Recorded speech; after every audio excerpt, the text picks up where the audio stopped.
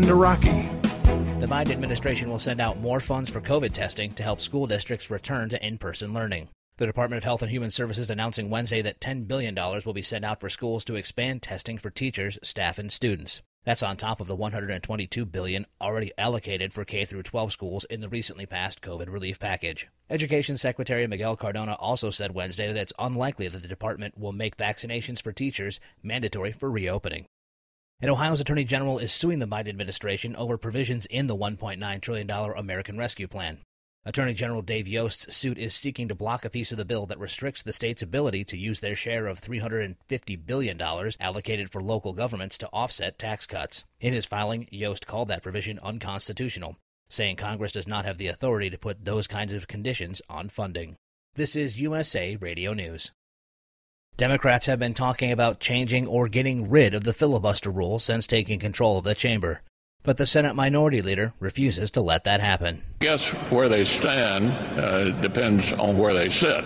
Republican Senate Minority Leader from Kentucky, Mitch McConnell, speaking there on Fox News regarding the filibuster being removed in the Senate. The senator continues. President Trump tried to get me to orchestrate the elimination of the filibuster for a number of years, even tweeted about it. I said, no, Mr. President, that's not in the best interest of the institution, and actually not in your best interest either. I said no. That audio, courtesy of Fox News. Two Democrat senators also coming out against the filibuster, Senators Kyrsten Sinema of Arizona and Senator Joe Manchin of West Virginia. From the USA Radio News Phoenix Bureau, I'm Tim Berg. And this is USA Radio News. 4 people on the terror watch list were apprehended on the southern border. Axios reports that 3 of those people were from Yemen and another was from Serbia. Former acting DHS Secretary Chad Wolf says there are more concerns for border agents than just people on the terror watch list.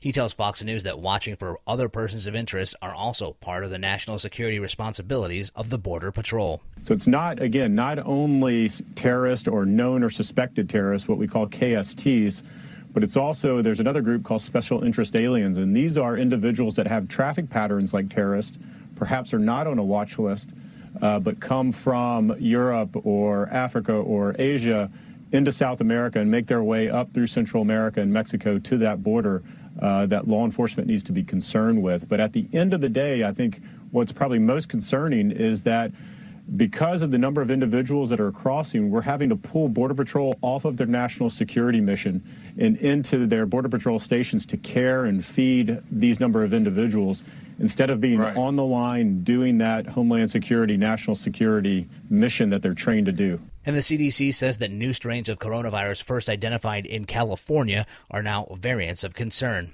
Early research shows the variants are about 20% more transmissible than the original virus. But the CDC added that more research into the variants is needed to see if the vaccine's effectiveness decreases against these strains.